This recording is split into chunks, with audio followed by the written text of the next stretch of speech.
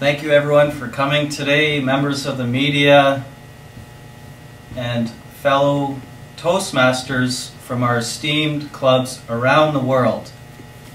We are thrilled today that you have joined us for this most ambitious plan that we are looking to implement, and something we are absolutely thrilled to bring to you. My name is Colin Bunston. I am the VP of Marketing for International Toastmasters.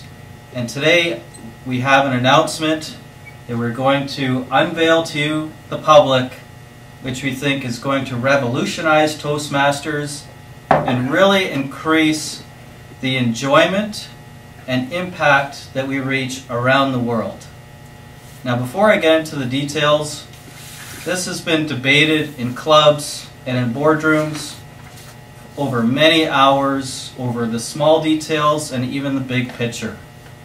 This concept came up about a year ago.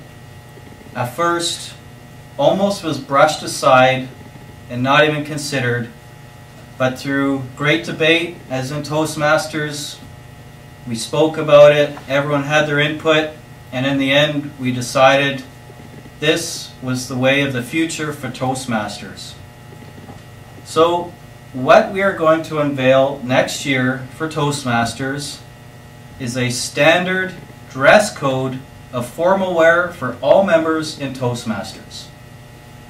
Now, we believe that a dress code in formal wear for all Toastmasters across the board is going to be something that will really elevate Toastmasters' image and each individual's success on their own level and club levels. And we may have heard the saying, dress for success. Well, we truly believe that. As you may have noticed, I am wearing a suit today. This is one of the higher levels of the dress code that can be purchased. What we're going to be implementing is a dress code for women and men. We're going to have suits, dress shirts, ties, pants, and formal dress for women, which are dresses and formal suits. Now, one of the things that we're really excited about in this venture is that this is not just something that helps ourselves. We're going to be helping out other communities around the world in this venture. Now, one of the communities that we're going to be helping is the country of Brazil. You may have heard that they're deforesting their communities. They've lost a lot of trees that are great for the environment. But what we have discovered is that we can create absolute high-quality Egyptian cotton from these deforested areas and create high-quality suits and clothing for a cheap price. Now, the other aspect is that the actual manufacturing is then done in Sri Lanka with some very talented young people that put these clothes together. And overall, what we have come up with is a very high quality, cheap price formal wear, where we're actually bringing money and income into these communities where some of them are actually very hard done by, and in return we have a great product, they have more money into their economy, and we think it's a real win-win situation for everybody. So part of this, what we're going to be doing is, come August, you're going to be able to go online, look at a brand new part of the ordering system to order your clothes, and come September 15th, we will require everyone to have this formal wear where you'll feel very successful. You'll put on a very great, positive presentation to other members, but especially guests as well. We believe that when guests come into a room where everyone is fully dressed to the nines and looking sharp, that these guests will feel that they want to really become part of this club. You may have seen sports teams or other organizations where they have a uniform and people are drawn to that uniform of unity and a group that is excelling as a unit.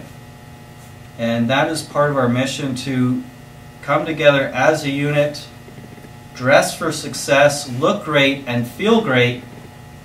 And Toastmasters, we will really, really excel our level as an international organization. So at this time, I'd like to take questions from our members of the media. Yes, Kath. I really object to that. I really don't want to be coming to my Toastmasters meeting looking like, or feeling like I'm going to boarding school. You know, where I'm all in a uniform. We appreciate your insight, Kathy. We expect that there will be a little bit of resistance in the beginning. Part of it is educating our audience, our members, on what exactly the clothes are, how they fit, the feel of them. We realize that in some contexts, like in boarding schools where kids were forced to wear a certain type of clothes, maybe they didn't fit well, they didn't have any say. This is more of fitting in with the group and really being part of something that people are happy about. Yes, over here. Yes, what about in countries where the people are very poor, they can't afford a new suit or a new dress? How do you provide equal opportunity for every Toastmaster? Well, like I said, the quality of what we're producing in these certain countries has been researched by our board of directors in California, where we have looked at the standards and pricing, and what we have developed is a very low cost and high quality system.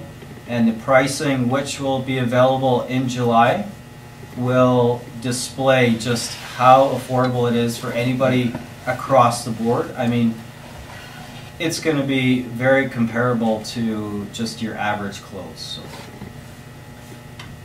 So. Yes, over here. Have you been consulting with Phil Knight? Phil Knight. Yes, sir. I do recognize the name. He's from Nike, correct? Yeah, he runs sweatshops all over the world that take advantage of people paying low wages and making him fabulously wealthy. It sounds like this is the kind of business model that you're attempting to pursue. I just find it repugnant, quite frankly. Well, first of all, we are not actually directly involved with Phil Knight. Well, I understand you're not, but you seem to be modeling yourself after the sort of empire he's constructed. At this time, like I said, I'm not familiar with his unique business model. Ours is something developed in-house. We're not looking to build, per se, a dollar-based empire. This was strictly based on the needs that we felt met Toastmasters. And so you don't feel that there's any danger of exploiting people in other countries, and third world countries in particular, then? Actually, on the contrary, we think we're actually helping these communities with increased income, which will in turn be able to build more schools, healthcare, provide more food, and really help out these communities. That's what Phil Knight says. Is that right? Okay. Yes, sir. That's 2 questions. What about people who don't have access to the internet? How do they order? Or who are just not computer literate? And how about clubs that... Can a club decide to just be, say, a hobo club, like we have Christian clubs or corporate clubs? A corporate club, I would imagine, they can wear their corporate wear. How would that work? Well, with regards to the internet, we will actually have an updated catalog that you will be able to fill out a physical sheet and mail it. And you will have the option of express mail, so the applications will be able to go out quite quickly. And in turn, the formal wear, we have an agreement with UPS and FedEx where the garments will actually be coming to the clubs in quite a quick succession, because we realize that this is going to be somewhat of a changeover for everybody, and we want to have these clothes ready for these clubs for the new season. And we think, I mean, there will be some glitches, but from our team, what we have managed with logistics, we believe it will go quite smoothly. So it's a done deal. It's a done deal, sir, yes. So what happens to the charter of a club that decides they don't want to do that? Well, that club we certainly invite them to talk to headquarters, and any issues that they may have, we are certainly willing to discuss those and help them work through this challenge that they may see.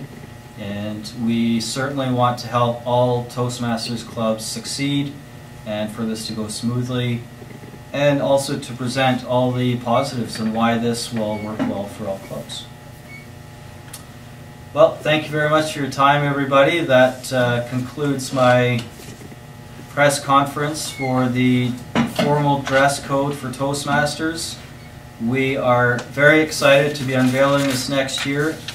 We'll be having a big grand opening per se next year, where we invite you to see more of these fashions rolling out next fall.